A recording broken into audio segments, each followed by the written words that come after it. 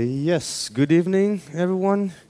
My speech is going to be in English, and since we have a lot of things to see today, if I speak too fast, just make the typical Italian slow down sign, go like, slow down, and I will. The title, as Sylvain just said, is Critical Infrastructures in the Age of Cyber Insecurity. And I was very lucky that the previous speaker introduced some of the themes that we are going to touch today in a wonderful way. So I'm really happy about this. It's going to help me a lot. So this is the agenda. Who am I? In 60 seconds, I promise. Then cyber insecurity is the new norm. Why are we here? Impacts of cyber insecurity on critical infrastructures, latest incidents, remediations with a question mark, and conclusions. The whole thing is going to take 40 minutes so that we will have a few minutes for question and answers in the end. So, as I promised, in 60 minutes, who I am. I am the founder and general manager of Security Brokers, which is a company that deals with cyber defense and security services. So we work with MOD, basically, and large enterprise in cybersecurity, in dealing with cybersecurity issues. The other company deals with mainly training and intelligence on social media. I'm a member of the Cyber World Working Group of the Italian National Security Observatory, which is a very interesting table made up of civilian and military experts discussing cybersecurity issues. And then, well, there are other things, but the most important is here, because we will talk about this a little bit later. I'm a board member of CLUSIT, which is the Italian Association of Information Security Experts, and I am one of the authors of the report, which is a 150 pages book that is being published every year since 2011, and we will see some statistics that we made from our database of international attacks later. Well, you already know this, but it's always good to see some numbers and graphs and to really focus on what's going on. It is true, this is statistics from Ponemon Institute. They say that for advanced cybersecurity, the expense globally was $20 billion last year. On an overall budget of $60 billion for ICT security spending only for private organizations. But notwithstanding this, cybersecurity is now the norm. We see these are CLUSIT's data. We have a database of large, serious, with impacts on the stock exchange value of a company, with impacts on the reputation, with impacts on hundreds of thousands or millions of personal records and so on. So we have a database nowadays which is made up of more or less 2,500 serious cyber attacks which were performed in the last 36 months in the world. And this is the tendency. So it is clear, even from our small sample, that things are not going in the right direction. And from our numbers, the rate of attacks, of serious known attacks, in 2012 grew by 154% compared to 2011. And in the first 6 months of 2013, this trend has been confirmed. So we have an issue because this is an exponential growth. It means that in 4 years, the problem is going to be 2 orders of magnitude bigger. So it changes in quality and not only in quantity. The first reason why we are here is this. ICT products are not as secure as you may think if you are not into cybersecurity. For those who are into cybersecurity, they are insecure by design, almost all of them, which is an issue because we use these things which were made in labs I was in Berkeley in 1991, and I saw guys actually coding and writing RFPs for FTP or things like that. And that same stuff was spread on a planet scale in the next 20 years without really thinking about security. So now we have a problem, which is this one. Many people think that they're using this. In fact, what they have is this. So there is a huge perception issue at the base of everything we're going to say today. My Fiat, it was my first car, I was very proud of it. It had no built-in security whatsoever, nothing at all. It was a moving coffin, I used to call it, okay? So, as a consequence, and this number was more or less also mentioned by the previous speaker, in 2012, this issue caused a direct and indirect estimated damages for $388 billion, which is the GDP of Denmark. Or to say it differently, it's the GDP of Ukraine, Vietnam, and Romania together. Okay? So this is starting to have real, serious consequences. The second reason why we're here is that cybercrime is the best investment on the planet. There is nothing that compares to cybercrime in terms of return on investment. This is your typical, average, stupid, in a sense, campaign against home banking users. This is something that happened to ABN AMRO in this case. And from what you can see here, the return on investment for these criminals, which are not hackers, these are users of hacking tools. They are not hackers, these are criminals. Their return on investment was 750% in a week. There is nothing like this. If you sell weapons, drugs, human beings, organs, whatever, you cannot make this much with such a small risk. Okay, so this is a problem because everything starts from cybercrime. All the techniques that they develop will then spread and reach on the lower end the script kiddies, and on the other side those who do cyber espionage and information warfare. It's the same techniques used with different purposes. So if they make a lot of money and if they have a lot of resources, it's bad, because they develop all the tools that then can be weaponized and become cyber weapons, and so on.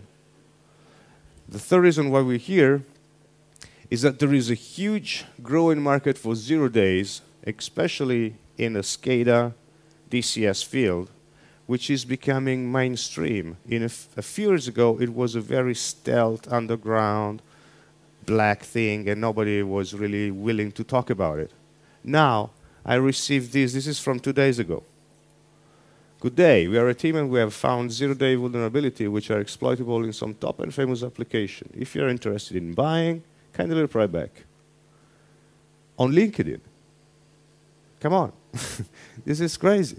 They send us Excel files full of 0 days with POCs and everything available from India, from Pakistan, from China, from the Philippines, every day.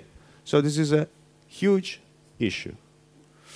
Because a 0-day, of course, this is depressing the market. So a 0-day that was, for example, 300,000 euros last year, this year you can buy it for 50,000 euros of the same seriousness, okay? It's not the same 0-day, of course, it's a new one, but it's depressing the market, which means that it's becoming mainstream. This is a very, very big issue.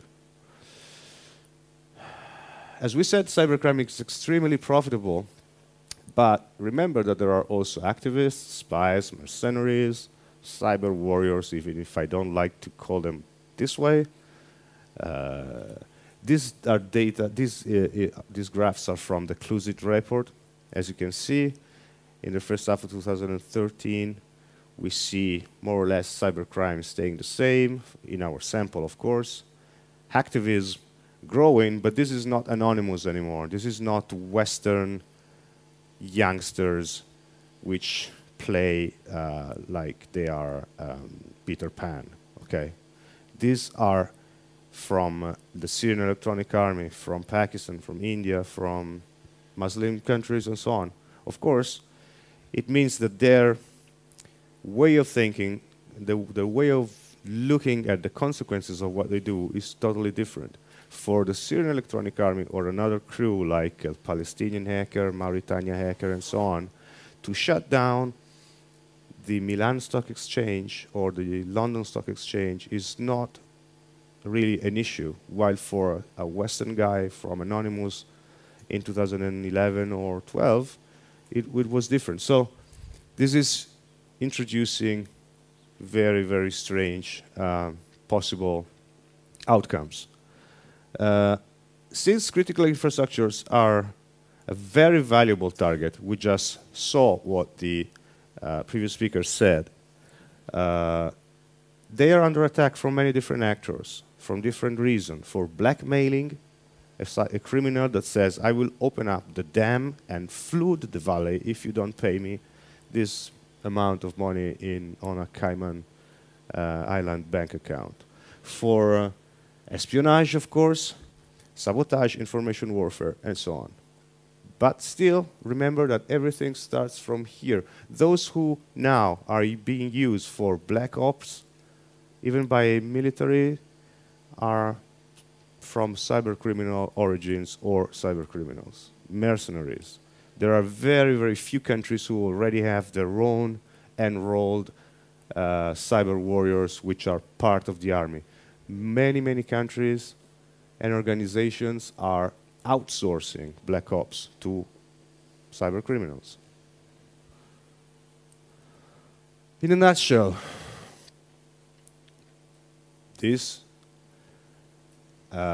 everyone is now a target. All platforms are now a target. We have PCs and servers, Windows stuff, of course, but also we have all mobile platforms, social media, cloud platforms, SCADA. Everything now is a target. It wasn't like this until, let's say, on a large scale, 2 or 3 years ago. This is a problem because we need to defend much more stuff than before.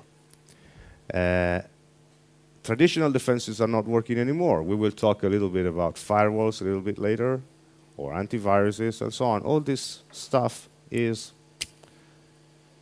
almost transparent to the latest threats. It's like it wasn't there, more or less.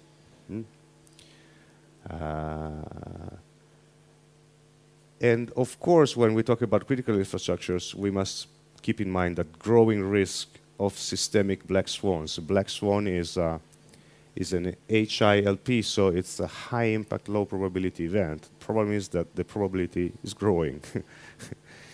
And also, well, law enforcement agencies don't have the right tools to fight all these things because of transnational issues, different jurisdictions, old laws, and so on. So how do we handle all these issues and mitigate these threats? And how do we reshape our critical infrastructures to prevent these attacks? Let's see some data first. This is the victims distribution from our sample.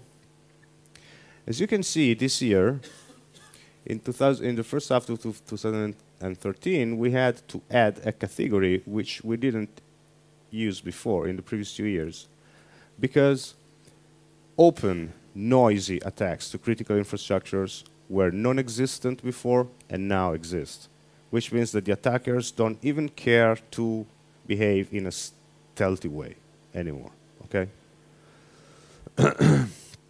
But stealth, slow, and nastiest attacks are spreading faster.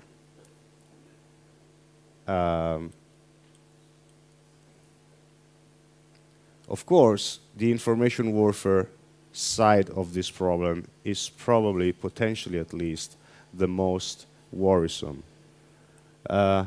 Because in the last 5 years, information and cyber warfare have become a reality. Nations are spending billions on these issues.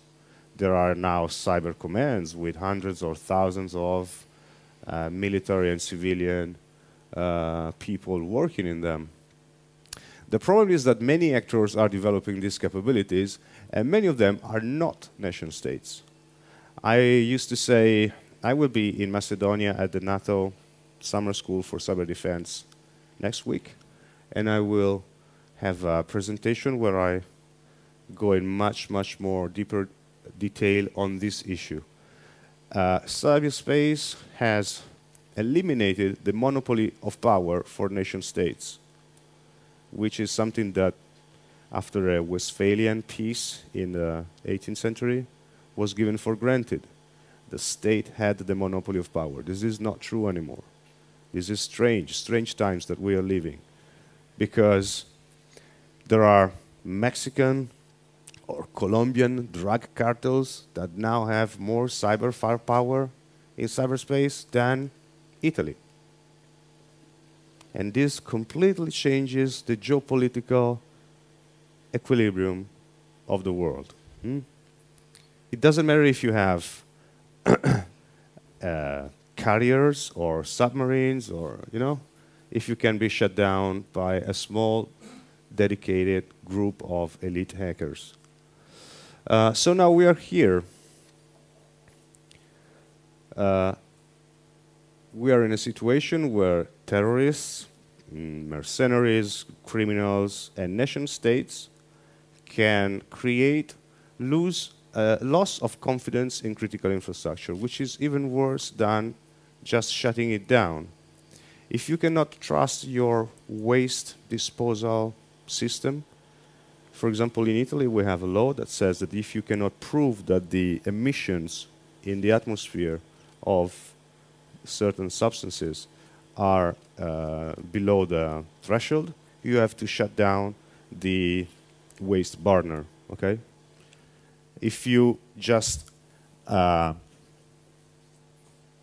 if you're able just to change the data in the pollution monitoring system, you will provoke the whole waste burning system to be shut down, which then takes probably 3 or 4 days to be turned on back again. So millions of people will remain without waste, in this case, without their waste burner, just by changing a database. So the loss of confidence is probably one of the worst things. Of course, then there are malware-based attacks which can disrupt or destroy plants, which are also very dangerous. This is something that I shouldn't show you, but it really has me to tell you what's going on. This map is the attack surface map of a certain nation. All you see here, this was, of course, there's a lot of intelligence behind it, but what you see here is who to attack if you want to shut down that nation. And of course, if you click on those boxes, you see all the names, the addresses, the IPs, everything that's needed to hit. And for every country on Earth, now there is a surface attack map, attack surface map like this somewhere. Certainly someone has the same map for Switzerland, for Italy, for the United States, for Germany, for, So what we see here is that in the core systems that must be taken down in order to attack a nation, half of them are critical infrastructures: energy, transport, media, of course, some ICT companies, telcos, and so on, government organs, which are not critical infrastructures, but they are, in fact. Okay, if you make the government in a position that they cannot work, well, the nation will, of course, suffer. So we're talking about something that can have amazing consequences. And everybody is just in the preparation stage to do something like this. We see some tests here and there. So it's probably something that will be deployed in the next years. We will see it. It sounds like science fiction, but we are going to see it probably in 1 year, 2 years, I don't know, 3 years. When there is a capability, usually humans tend to use it. The problem with cyber warfare is that it's a very broad spectrum of digital attack techniques within the reach of a growing number of actors, which are used for different purposes with variable intensity and against any kind of target, among them critical infrastructure. So now we are in this situation. We have nation states, intelligence community, law enforcement, organized cybercrime, activists, industrial spies, terrorists, corporations, mercenaries, all in a kind of Wild West situation, fighting one against the other and all together. So it's a problem. We see requests on the black market for offensive tools, and we follow the tracks to see who is really asking for these tools, and you end up with a corporation that makes diapers, okay, or toothpaste. And they are actively trying to buy offensive tools on the black market. Why? It's strange. The world is changing, really.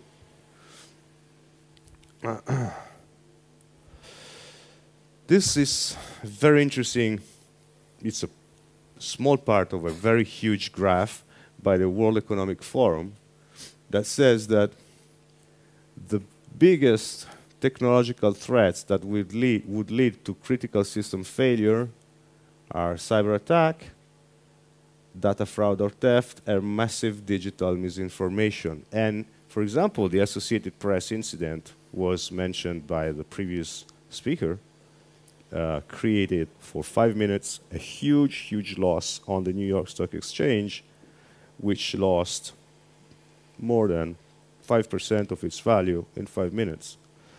But this was a test. The Syrian Electronic Army only hacked one Twitter account, Associated Press. What would have happened if they hacked 15 different news agency accounts at the same time and spread the same tweet from 15 different, like CNN, BBC, and so on, at the same time? Instead of lasting 5 minutes, the crisis would have lasted probably 1 hour or 2 hours, and probably the world economy would have crashed, seriously. So this capability is in the hands of nearly everyone, because hacking a Twitter account is a trivial attack by using very standard low-level phishing techniques or things like that. It's just a matter of having the idea and planning it and executing it. But even I could do it. So massive digital misinformation can be used in a mix with malware and other attack vectors to multiply the effect of an attack on critical infrastructures. We have simulated recently an attack on the Italian banking anti-fraud system by using NFC. You know what NFC is? This funny, crazy new technology which has no security whatsoever. So when you have, like we have in Italy, 26 million smartphones and half of them already have NFC built in, if you can create a big enough smartphone botnet and then you trigger a clearly false NFC transaction from each infected smartphone, you flood the anti-fraud system and it stops working because it was designed to handle 2,000, 3,000 frauds per hour, and if you hit it with 200,000 false frauds in an hour, it shuts down. And then you can do any kind of real attack, of course, while it is shut down, because the banks will not stop the banking, of course. So, also we have a an issue, by the way, which lies in the definition of critical infrastructure. If you see what the European Union said, critical infrastructure is a very, very strict definition. In my opinion, this is understandable under political reasons, because nobody wants to be declared critical infrastructure, because this is going to cost them a lot of money. So if you are declared critical infrastructure, is a problem. But of course, critical infrastructures are also, for example, the ATM systems or logistical systems that bring food to supermarkets, even if they are not mentioned and comprised within the formal definition of critical infrastructure. Latest attacks. Since a lot of researchers are doing their best to find them, since 2012 and 10, SCADA vulnerabilities, known SCADA vulnerabilities, have increased by 25 times. It's probably the field where we had the biggest growth of known vulnerabilities. 50% of these allow to execute code. So they are, it's possible to weaponize them. They actually work in the real world. They're not just funny theories. And there are already exploits for 35% of the vulnerabilities. 41 are critical, 41%. And more than 40% of the systems which have SCADA critical systems behind them exposed on the internet can be exploited with Metasploit, not with elite, strange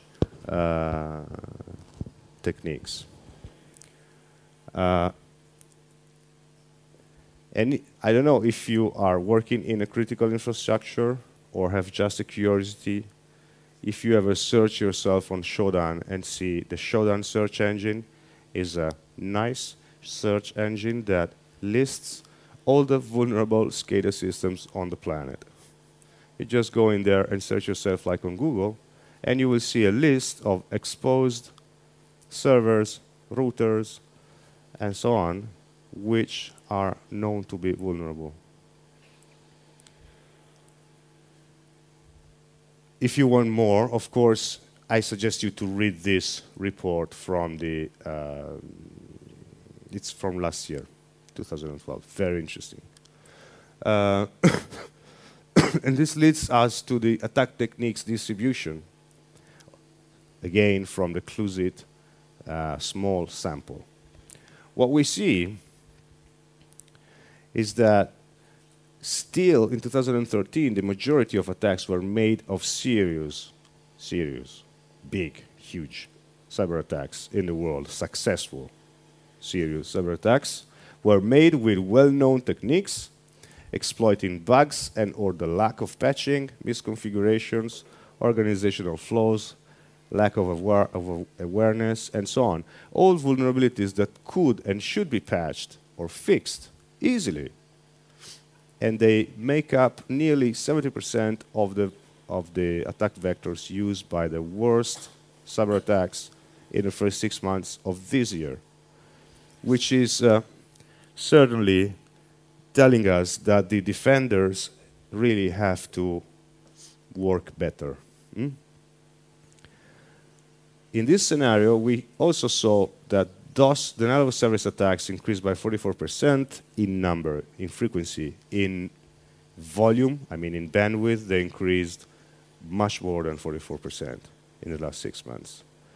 Probably you heard about this fight in between Spamhaus and a small company of spammers, where they generated, through DNS, open relay amplification, 300 gigabit per second of denial of service attack.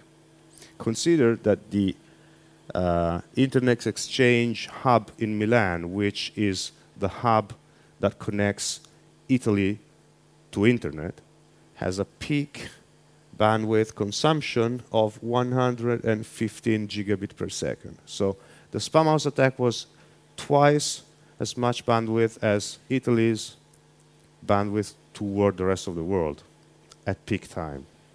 So those attacks increased in number, but most importantly, they increased in bandwidth and impact.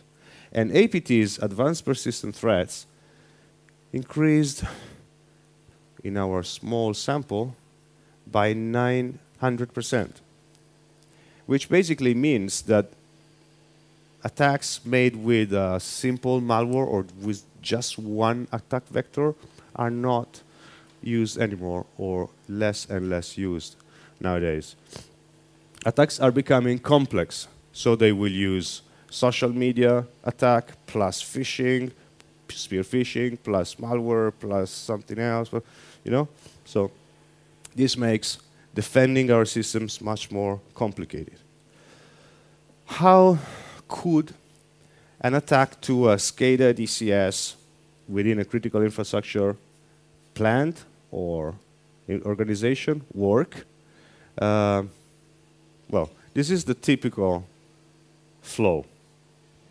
They attack the business part of the network with the usual techniques. And when they have control of this business workstation, they make some survey. They see there's a firewall going in a SCADA direction. They follow the packets. They find the SCADA systems, and the SCADA systems have no protections. In many cases, you cannot even install protections on SCADA systems. If you just add an antivirus on your typical SCADA system server is a Windows 2000 without Service Pack installed on it, because it's from 10 years ago or 15 years ago. And you cannot update it because it breaks down. And anyway, since it has to work, you cannot even reboot it and so on. So as soon as you cross this barrier, it's over. It's definitely over. You can reach from the engineering workstations, the RTU, and then the PLCs. And then you can open the dams doors and flood the valley, okay? Or shut down the grid and so on. Or simply, as I saw, in a case I followed in 2011 in Italy, they shut down the big refrigerators of Italy's biggest supermarket chain. All of them. Okay? So they just shut down all the refrigerators, and by the law, after half an hour, all the food had to be thrown away because of the law. So this is how it happens every day, even while we are speaking, even now. It is happening all the time. But of course, you can also hack Latvia's thermal power generator, only thermal power generator, from the internet. This was a very interesting case. These guys from a university in China hacked the whole control system of Latvia's only thermal power generator. They had passwords for everything. They even posted screenshots with their mouse arrow on the controls of the power plant. Okay? And this was made attacking it from the internet.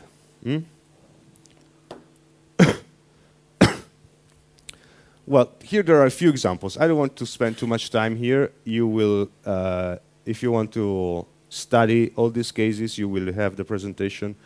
But for example, the DHS, the Department of Homeland Security, the American DHS, last year, declared that they had 51 critical infrastructure organizations breached in many different ways, and of course with different outcomes.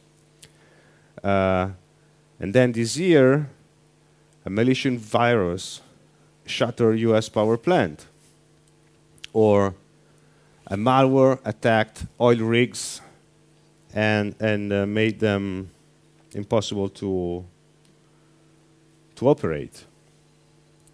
Or cyber attack leaves natural gas pipelines vulnerable to sabotage. In this case, it was 23 natural gas pipeline operators, which means that if you, for some reason, create a disruption on all 23, you probably stop the gas distribution in half of the United States. If you do it in winter, it's going to be a real mess, okay? Apparently, this was China's military hackers trying to get access to these systems in order to be able to use them in case of necessity. But this is happening everywhere. I've seen in Italy power plants or other plants of this kind, water plants and so on, already compromised with backdoors and stuff, ready to be used. These are some more attacks. I just cut from my Excel, so please forgive the messy look of this slide.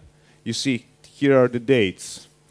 These are collected globally, so you see things from Turkey to US to Italy to whatever. There are even more, and you can, of course, go through them if you want later. Okay, remediations, question mark. The first thing, we already said the first thing, that the risk perception nowadays, the average risk perception is completely wrong. People don't know that they could wake up in the morning and don't have water or electricity or gas, and that it can happen anytime. This graph is very interesting because this is in the Department of Homeland Security paper saying how to perform risk assessment on your critical infrastructure, ICT, critical infrastructure as a whole plant. It's still the same since 2003, but this is so wrong. In 2003, they said, okay, cyber attack can impact computer workstations, servers, and routers, but not electric power, heating, ventilation, air conditioning, security systems, cameras, telephone systems, and so on. This was true in 2003. They still teach this, but it's wrong. Nowadays, you can also impact cameras, physical security systems, telephone systems, heating, ventilation, electric power, and so on through cyber attacks. So, update your risk perception. Second, assume compromise. Assume compromise means that you are most probably already hacked. Not that you will probably, maybe, if you are lucky, be hacked in the future. I don't see a clean network since probably 5 years. Everywhere I go, there is something already inside the network, okay? 94% of these 7,200 known web-based interfaces connected to critical infrastructures in the US were attacked in 2012. These are the official data, and several of them were breached. But the attack vectors are so many that, in fact, the probability that you are not in some way breached are extremely low. So assume compromise. This completely changes your point of view. If you think in terms of that you are already hacked, it's not anymore defending the castle from the barbarians outside the walls, because they are already inside the castle. So you have to change your strategy completely.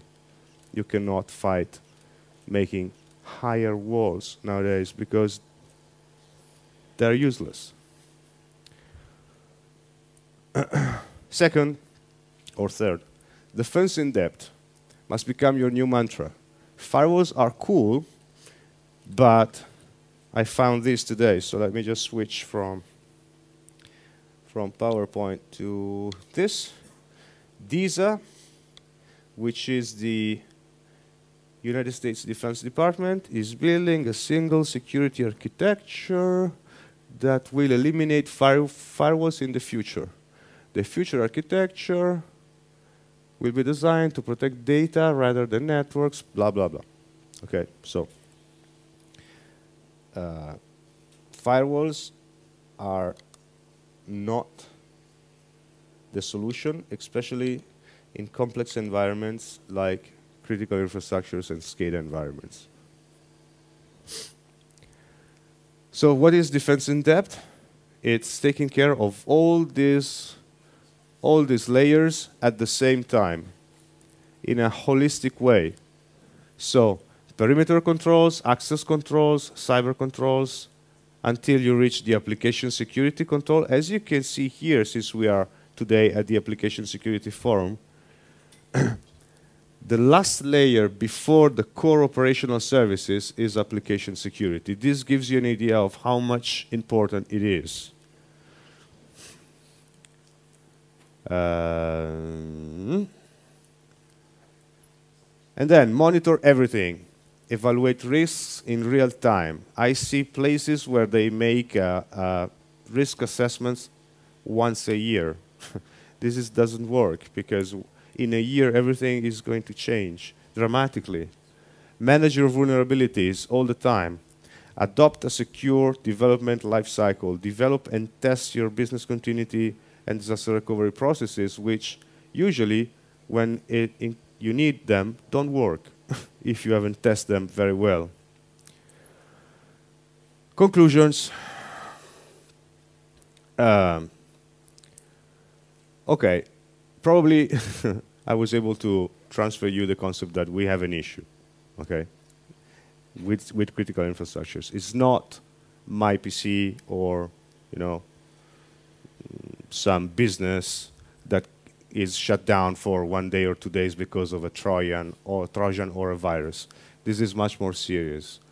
The real problem is that since many organizations don't have the real-time monitoring and post-incident cyber analysis tools, they cannot distinguish between a normal system failure and a real attack, like it happened in Iran with Stuxnet. They didn't know for months that they were being attacked. They thought their centrifuge were faulty.